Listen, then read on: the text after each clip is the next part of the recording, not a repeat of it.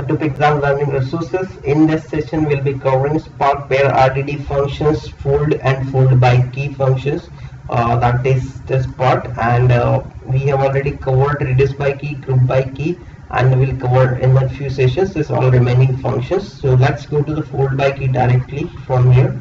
So I would suggest please visit the previous session as well, so it will be easier because we have already discussed many concepts. So repeating the same concept in different video would be like make video lengthier, so we will try to avoid to do this thing.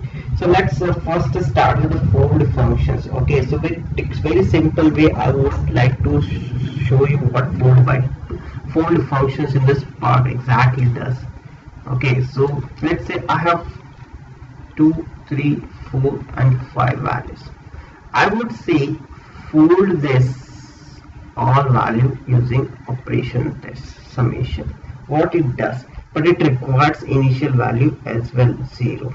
Okay, so the value always you take as an initial value which won't impact by if you do the same things again and again, won't impact the final result. So I would say I wanted to fold this value using this operations. So an initial value would be this. So what I'll say is 0, 1, 2, 3, 4 and 5 is my value. What I would say, fold this value. Okay, so take this value, fold it with this value and generate the result. What is 1?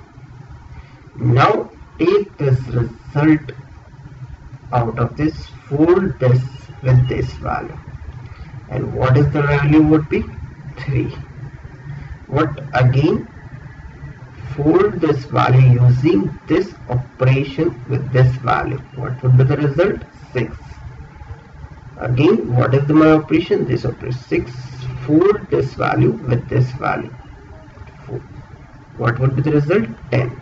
Now fold this value 10 with this value and this value equal to 50.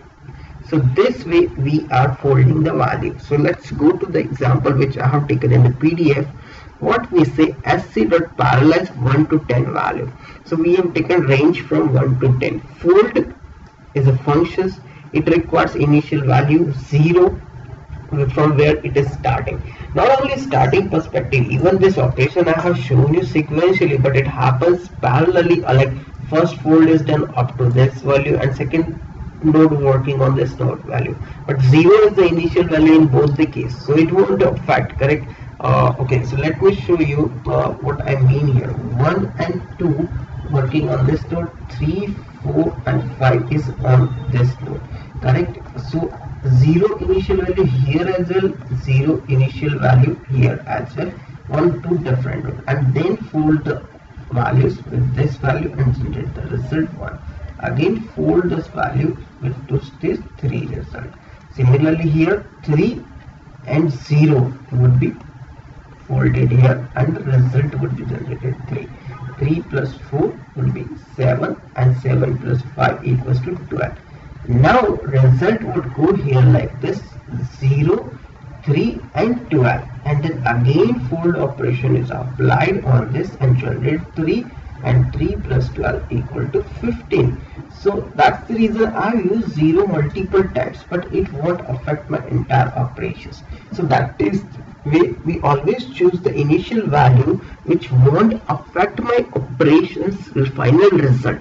Okay, so we say this is the accumulator comma element. We will pass it to this functions, and this 2 value we are passing it. 0 is the initial value. It requires again like some kind of reducer functions. We will fold this accumulator plus element. So here this okay, so this 0, sorry, 1, 2, 3, 4 and 5. 0 is initial value, so this would go in accumulator initially. So this accumulator plus this element will generate another accumulator, that is 1. This accumulator plus this element value become 3. So this is again generated as an accumulator. This accumulator plus this element value generated as a 6. So this is the accumulator which keep accumulating your final result, and this element would be added in this accumulator. So here you can see 0, 1, 0 plus 1 equals to final result 1. Then this 1 become the accumulator here, this 1, element 2, 1 plus 2 equals to 3. So this is the kind of sequential operation as done, but this being done in parallel.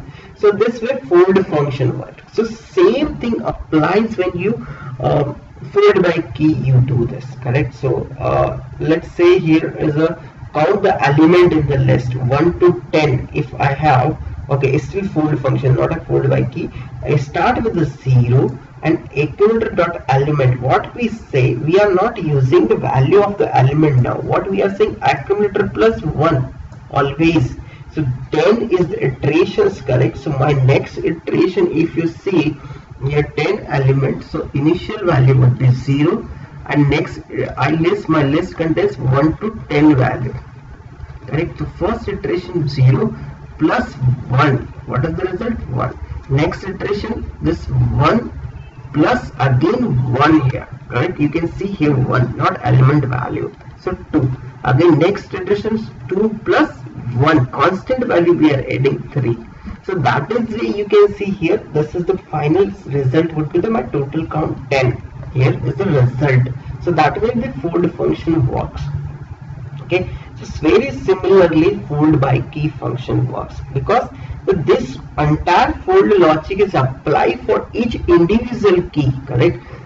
Let me give you example here. I would say my key is K1, value is 1 to 10. Here K2 key is value 1 to 5. K3 key is value 1 to 7 something. Okay. So now if I apply the fold function, fold by key, same functions with, I would say it requires a dummy value. Okay, fold by key has a little different signature, but let's assume it my key also we require dummy key and a value as a 0, because we are going to do the summation. Ignore this part right now, and we say apply the function is a summation only, okay, on each value. What is the syntax? We will take care about this. So what it works for each key, it works. So for K1 key is again do the all the fold which we have done previously. So what would be the result? 555. That is the summation of all 1 to 10 value. Here the result would be 15, summation of all 1 to 5 value, because it is for, so result would be K1 comma 55 here K2 comma 15 is the value. Here K3 comma we will say 15 plus 28. Okay, so this is my final result. So this is for each key the fold operation would be applied. So that is the entire, all the pair functions like this only, the operation which you are going to apply, which applies for each individual key. So here is an example here, like we wanted to find the maximum value in my RDD. Okay, so what we have done is the accumulator dot element. If my accumulator is the second value, okay, this is the second value, first value is the key, correct? And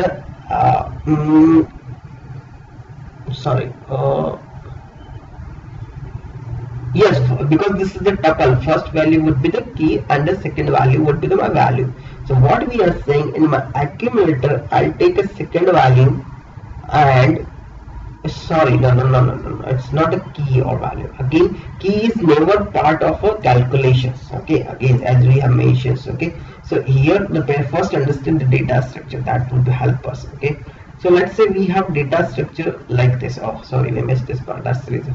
CS is my key and Amit comma 1000 is a tuple value. CS is key, Rahul comma 12. So if this is a tuple, two value, that's the reason we are saying. So what we are saying here, dummy is the key, okay, is the name in the tuple, and the 0, 0 is the second value. So dummy is the first value and 0, 0 is the second value. So we always need the initial value, correct? Fold by key we do. So here we are doing initial value should also be the same format as a, this is the tuple as a value, correct? And this is the key. So we here this is the key value part as a tuple. So similarly initial value should also be tuple, as we have done, and but the tuple value should not impact the final result. That's the requirement of the fold by function. Okay, so if I would say if accumulator dot 2 is greater than element dot 2, so accumulator would be what containing this the same keys value here. Amit comma 1000 and Rahul comma 1200 will be selected here. Right, so first it will take dummy 0 comma 0 and Amit comma 1000. Okay, so this two tuple and will generate the final result based on this. It will say, because the key still remains same, CS Amit comma 1000, because second element here is 1000 here and 0 comma 0. So we say accumulator has a 0 value. 0 is greater than 1000. No, go to and result the element finally. So what it written, the element part. Okay, so this tuple would be is my element here, correct, because this is the accumulator part and this is the element part. It says if accumulator value is greater than element this value, then only result accumulator as element. So here it falls. That's the reason Amit comma 1000 would be written. So now the next value iteration would go Amit comma 1000 become accumulator, Rahul comma 1200 become the element. And when we apply this logic, 1000 is greater than 1200. No. So again we will return the element. So from this result, this accumulator Rahul comma 1200 will be final result. Similarly, another key is the ECE, electronics is my key, and I would again dummy as 0, 0 accumulator, and this is the element part. We will compare it and we will get this Rakesh 1000. Here we will compare Rakesh 1500. Okay, this is 1500, not 1000.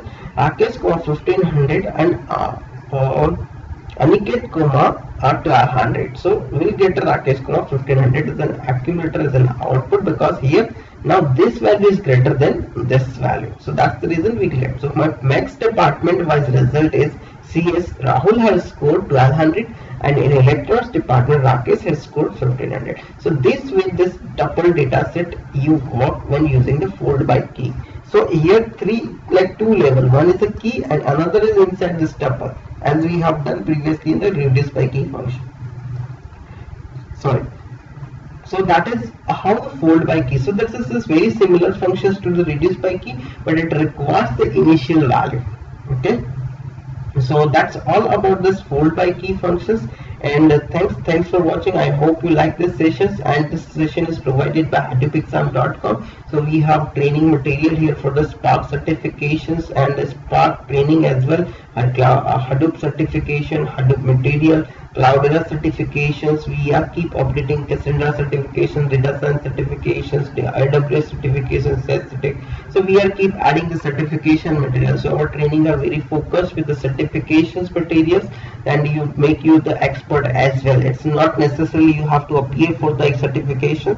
You can even learn by this just attending this sessions, because this session will be taking as we in our training we have real hands-on session actually. So you can do on the virtual machine, you do real hands-on with the trainer. Here we are showing you the concepts of each functions, but similarly you can do the hands-on with the real code, which in our training. So thanks for watching, and if you're watching this session on YouTube, then don't forget to subscribe. So whenever we update this new sessions, you will get the updates. So thanks for watching, and I hope you like the session.